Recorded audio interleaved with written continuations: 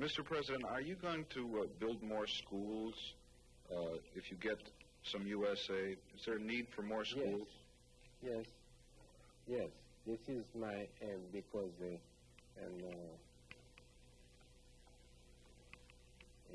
I'm mostly an intellectual than a soldier.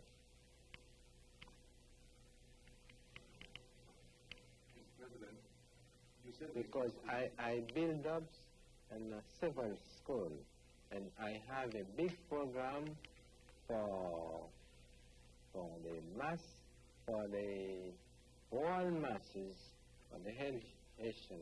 You call that the program of alphabetization and ONEC. I think one of the biggest problems in the past has been that the United States has had quite a bit of control of the monies which they've had, but they've had the wrong men utilizing this. For instance, the dam, as you know, cost almost 4 times what it was supposed to cost, the dam at Palik, and it doesn't even have an electric light socket in it. It was supposed to provide electricity for the island. Duvalier, I understand, is now asking for the United States to give him aid and to spend it directly on the public works projects and on the people. While Papa Doc angles for Uncle Sam's favor and his charity, a diverse group of Haitian exiles is working from New York, Miami, Puerto Rico, and points throughout Latin America to overthrow the Duvalier regime. But even far from home, they fear the vengeance of the man they would like to destroy. Most will not allow themselves to be identified. They are in the main a disorganized group of former politicians with little in common except hatred for the frail man in black who now rules Haiti. But each morning from a powerful shortwave transmitter in New York, exiles beam a dose of anti-Duvalier propaganda to their countrymen back home.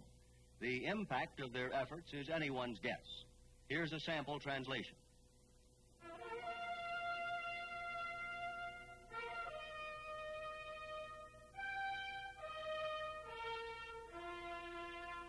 Ici, la voix de l'Union haïtienne internationale. La voix. This is the voice of the Haitian International Union, the voice of the resistance, broadcasting in Creole and in French. This broadcast is sponsored by the Haitian Coalition, a group represented in all continents and which is the hope of the people of Haiti. Dictator Duvalier has made it clear that he is for life, yet he says he has a democracy. He wants all exiles and expatriates back to put Haiti on its feet again. The Haitian Coalition wants deeds, not words. If Mr. Duvalier has received a message of conciliation from his voodoo gods, he should first free all political prisoners who are rotting away in his jails. 2, restore Haitian citizenship to the more than 50 exiles and expatriates whose citizenship he has illegally revoked. 3, restore the properties of these same exiles whose homes, businesses, lands he has nationalized a la Castro. 4, invite the Human Rights Commission of the Organization of American States to come to Haiti right away. Invite also the International Commission of Jurists to come to Haiti to give legal aid to prisoners and to the government. Haitian refugees in Miami and New York and Puerto Rico who you consider a threat to your government? If they want to overthrow my government, they can't. Would you like to see them come home? I said that this soil belongs to every Haitian. And they have one fatherland. This fatherland is Haiti. Would you grant them an amnesty if they came back? Would they be safe to come back? I say I do not send anyone abroad. They went abroad himself. Of course, Haiti is not a democracy in any rational sense. It never has been. Historically, Haiti has been ruled from the top down by a privileged class of mulattoes who live on the cool, clean mountaintops surrounding Port-au-Prince. The light-skinned 5% live in traditional luxury, high above the smell and the misery of the city slums.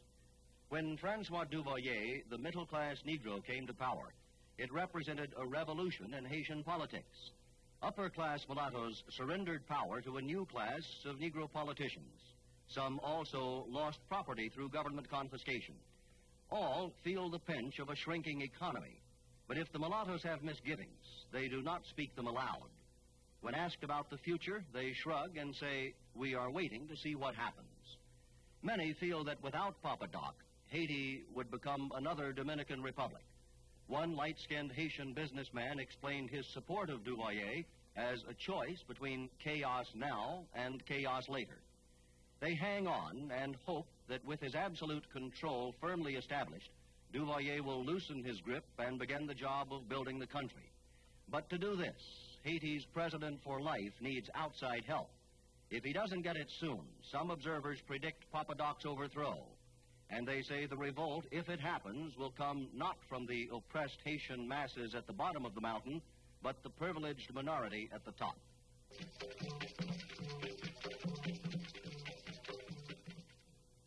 Some final thoughts on Haiti's King of the Mountain in a moment.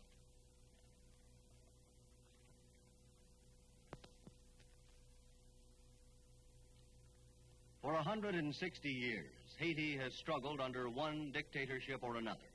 What makes Francois Duvalier unique is his understanding of the Haitian mentality and his ruthless ability to survive. Duvalier now promises to bring a measure of progress to his people if the United States will give him money and moral support, two things he jeopardized several years ago. The country's educated mulattoes, caught between a black majority they fear and a government they can't control, hope that the U.S. will buy them more time by giving the dictator what he wants. But would this be wise in an age of revolution? The Duvalier regime, like that of the late Rafael Trujillo in the neighboring Dominican Republic, is a dead-end street, for a dictator cannot tolerate opposition, and without opposition, there is no established leadership to take command after the dictator is gone. Trujillo's legacy was chaos and bloodshed, and continuing diplomatic crisis for the United States. There's little reason to believe the end result would be any different if we help Papa Doc remain King of the Mountain in Haiti. This is Wayne Ferris for Outlook. Good night. You have been watching Haiti's King of the Mountain on Outlook, a weekly presentation of WCKT News. Next Saturday at 6:30, Outlook will present another report of interest to the South Florida community.